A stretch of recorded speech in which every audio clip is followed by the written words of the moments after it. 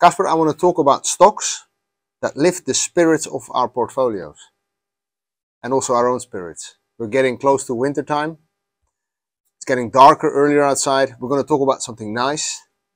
Lifting the spirits. It's Thursday afternoon. Yes. And there is one share in the UK that's up 35% today. I'm going to talk about that share. Yes. Why has it gone up? And should you buy it or should you not buy it? But it's in your line of your question about the spirits. Yes, the spirits. We're not about mental spirits. We're talking here about spirits that you can drink, right? Yeah. What stock are we talking about? No, first you. Yeah, well, I talk about only large cap stocks, as you know. Okay. Yes, I want to talk about Diageo. You know Diageo? No. Yeah, you know it. Yes, I know it. It's a really nice company. You know, the company started in 1627 with a club, the Hague Club, one of the first clubs where gentlemen could go and have drink without their wives. Because in that time there was a club of whiskey stokers in the north of Scotland, and they all of a sudden say, "Hey, we can make money on this beverage story." So then they met Arthur Guinness in 1759. Arthur Guinness, you know, I think where I'm going, and that guy. We can say that his glass was always half full. He was very positive about what he was doing. He started making ale in the St. James Gate in Dublin. And, you know, he signed a contract. When you start a business and you're so positive that you will do well, he signed a 9,000-year rental contract for that building next to the St. James Gate. To rent it. 9,000-year rental contract. That's long. Yeah, you could also say you could have bought it. but he is a very positive man. Then obviously in 1820, Diageo started working with John Walker, also a famous brand, I think, for people that like whiskey. Tanqueray, gin, also somebody, and they started in London, so not in Scotland but in London, in the Bloomsbury area. They started making gin, distillery of gin, and then sort of strange step out, something that were they really early with the gin? I can't say if they were the earliest ones, but they at least were after the Dutch, because the Dutch invented the gin. Yeah. That's true. We did it. Yes. Then they started also selling vodka through I think a famous guy that we all know. It's Smirnov, a Russian guy. It's a guy that fled out of Russia because of the big revolution, and he planted himself in the UK, and he started making his vodka there and selling it under the company of Diageo. I'm giving you some history background here, so you know about the size of this company, right? I want you to really know history. Yeah, because you're going to talk about something small, so I want to present you something big. 1974, Bailey's was actually the brand, one of the most successful brands of Diageo. 2000, something interesting I didn't know, they owned Burger King. Burger King was owned by Diageo, and they sold all the business of Burger King 22 years ago to fully focus on drinks. What is important, they are and since 2021, the majority of their spirits are produced completely carbon neutral in a big distillery in Kentucky. So, interesting to know from an investment perspective. 40% of the total sales come from the emerging markets. And it's not only that they focus on making nice drinks, they also look at the chemical process behind it. Obviously. But they have all those brands. That I just mentioned, like Smirnov, all those big, and basically they grew based on takeovers. So they're bought, and they're probably going to buy your company. Because it's such a good company. But I like because the CEO said in the last thing, everything we do, we think we can monetize beauty. So for an example, what he's doing, the bottle of Bailey's, he designed that with Stephen Webster, which is a very famous jewelry designer. And they want to really make nice products. And they say, what you drive, what you wear, and what you drink says a lot about you. Okay, but that's the company. And now if you look at the stock market, first of all, I'm selling the stock here. It seems like but the company in the stock market, also for you this year, we said we're going to talk about stuff that boosts your spirits. Very negative stock market year, market down about 20%, could say that on average. Diageo, you could buy it in January 1st at 36 pounds, and you can still buy that today for 36 pounds. So it's exactly flat, no big movement. A bit of a boring stock. Wall Street, the forecast of the analysts say, about 25 analysts, that you should hold it, and they predict In a year's time, an upside potential of 17%. Dividend-wise, almost 2%. Not extremely high, but not so bad either. Insiders, so people working at Diageo, are buying significant amount of their own stock. Also something to bear in mind. Looking at the price earnings, we always like to do that. 26 times the profit. But for a company as this, it's similar. You know, their biggest competitor is Beam, B-E-A-M, the US, similar size. And they're also more or less on that level. Turnover about 17 billion, so it's quite a big company.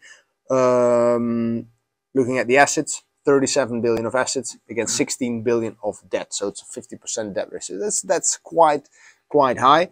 And yeah, as I said, the profits about 4 billion on an annual basis, which turns down to be £1.80 per share.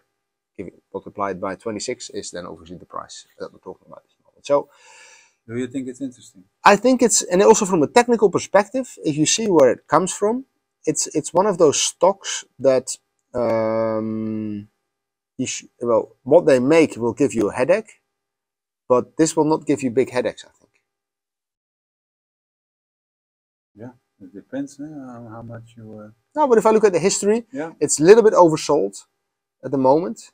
So this year was higher actually. So when the whole market was already down, they were still in a positive territory, and at this moment they're oversold. You can buy them, and that's interesting. If you know, I like to look at Fibonacci. You can buy them from the lowest point at Corona till Christmas.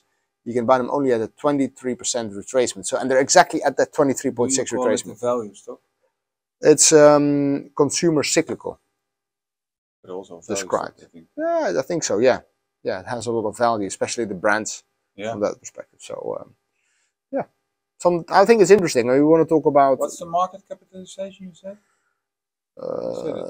Yeah, the assets are 37 billion, but I don't know the market cap. I don't know the money. They have 36 pounds per share. I don't know the total amount of shares. I didn't write it down.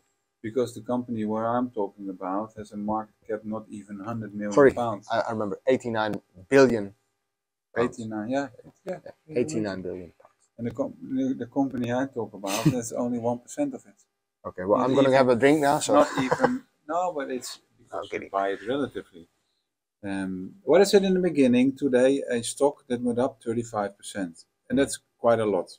Doesn't happen every day. It took our attention, but also because we spoke about it. I think it was 1 month ago, it was the wine day. One day, worldwide wine day. So we had a little post on it on Instagram, and we mentioned this one because it has a funny name, I think.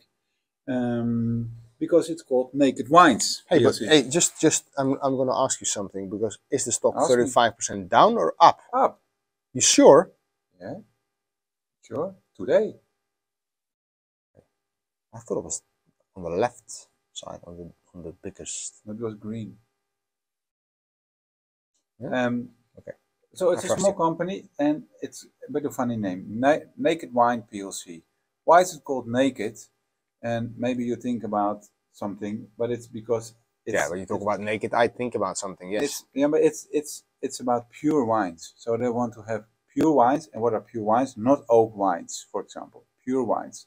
Not oak. Yeah, no oak in it. So pure wine. So not. So you taste the wine, you taste the grapes. So they're in metal barrels. Yeah. So they are mainly younger wines. And what does the company do? They exist since 2008, so it's not a newbie, and they don't produce any wines. But you can compare it like a crowdfund company, because they have members, and they have around 350,000 members worldwide. And what do the members do? They pay £40 per month. And for that £40, there's like a voucher, they can buy wines. And they don't have to buy it for that month. They can also say, okay, I use the voucher next month and I have 80 pounds and I spend it. I'll buy a more expensive wine. Yeah. And what do they do with them? What is their business model? What's their concept? They say, okay, we believe in the smaller companies, in the smaller vineyards. And for them, it's really difficult to produce because they have a high intensive cost rate. So what they do, so the money that they don't call them clients, they name them angels, like business angels. So they give that money to the producers, so they give money up front. That's why you can compare it with crowdfunding. So they use that, the winemakers use that to make the producement, and then they sell it to the members, to the angels. And they say they have around 60%, because they cut out the middleman, and you go directly To the from vineyards. the producer to the customer. Of course, their margin, their business model is that they have a margin on it. They is making wines. So they say, yeah, you can have discounts of 60% on it. So how many subscribers do they have? 350,000. Wow. Only in the UK. No, worldwide. And they have around, they support around 166 winemakers. And you have to go to a shop, or you can order online? Everything online. You have a Online shop. Yeah, online. Everything's online. Wow, a nice concept. Yes, and The there was an wines are good. article. There was an article, and that was from Light Street Capital with Glenn Kegger, and he said this stock can be going up 1,000% and then 1,000% Be careful. in the next 10 years. So Yeah. it's only it's not cumulative, but it's only 100% a year. not even but 100%. That's not a lot. So then when I saw that article, and he described this, it can be the Netflix of the winery. Okay. He was not drunk when he wrote it. I don't know. He didn't tell me. It was not an article. But then I saw in the bottom of the article he has a position of 10% it, 10% in it. Yeah, good that you mention it. Yeah. So that's if you look it up, you probably can find that article because it's a recent article. So people will see that, and then okay, be careful with it. So is it an interesting model? 35% up today, but year to date still 80% down. Is it an interesting model? I don't know. It's a small company, especially compared to your big company. And Financial Times wrote an article about it a couple of years ago and said, but you can't compare wines to wine because the wines that you buy through the website aren't for sale in the stores, so you can't compare really. So you have to compare similar wines. And the Financial Times said, no, but we don't see a big difference. But I think that I saw also somewhere they have their own wine club. So why does the Financial Times say that? Because they're competing. Yeah, of course, they're competing with them. Yes, yeah. And if you look at the outlook, it's quite dangerous because it's expected. It's a small company, so not a lot of analysts are on it, but they make a loss next year and the year after. Who's paying for that? Shareholders. So I think it's an interesting concept. But even with 350,000 clients / angels, they still, this year they make a profit, probably. But next year it's expected. So they invest a lot. It's like for the new angels and for the new winemakers. So it's a really high risk company. But that's what you see. It's funny, yeah, the comparison that we make here. We're in both the same sector, sort of like, but the difference because you say Diageo could be like a safe stock. And 80% down is a lot.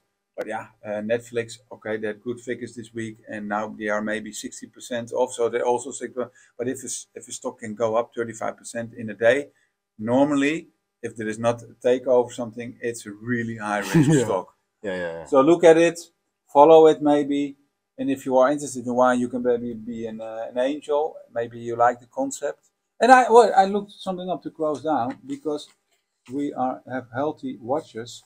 Let me search it up for you. What is the most healthiest wine, Martin? I have no idea. In the world?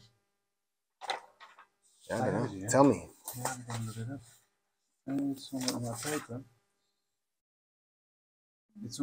It's the Pinot Noir. I remember, but I also want to know Pinot Noir, yeah? Why? Because they have, I can't find it, but it's the Pinot Noir. It's the most healthiest grape for wines because they have the less sugar in it. And it's probably not the best wine. What is good and what is best? Taste wise, of course. No, you have a really good Pinot Noirs. So if you go, and we are going to almost to December. I would like to see the comparison. Which comparison? No, that one. Of what is more or less healthy. Just to know. I will do that. I will show you that tomorrow. Great. So I think we also spoke about coffee a month ago. And we looked at companies in the food and drink industry. This is also, and I think your company is really an interesting company. If you had it at the 1st of January, you didn't lose anything. Yeah, but you also didn't because gain, of you had their 2% dividends. If you look at what they also have, they own 34% of Pernod Ricard, which is like in France, really big beverage company, part of Louis Vuitton, of course. So it's one of the biggest players here, right? Yeah, interesting. Yeah, we told this morning what subject. How did they do in the COVID time? Yeah, they went down to almost 20 From the level more or less where we are now. Okay. Yeah, highest point, but it's not extremely volatile. So it's because in COVID, there was just money going out of the market. No. Yeah, but also if you look at a company like Heineken, it also went down because Heineken is much more consumed in bars and restaurants and less at home. Yeah, but you are different, but yeah, it's completely different. You're not average. But also, I think the big stake comes from the majority of the people.